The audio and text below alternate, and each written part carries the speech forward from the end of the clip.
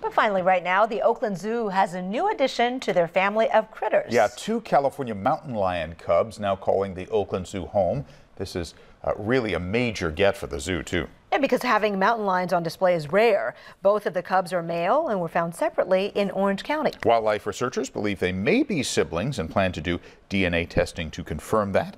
The cubs will be on exhibit next year in the zoo's new California Trail. When we complete their exhibit, these kittens are going to grow into full adults.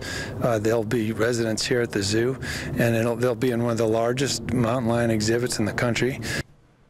Dr. Parrott is being modest. It will be one of the largest mountain lion exhibits in the world. It's very cool. The baby cats are in quarantine right now. The Oakland Zoo's California Trail will open in June with those fabulous additions.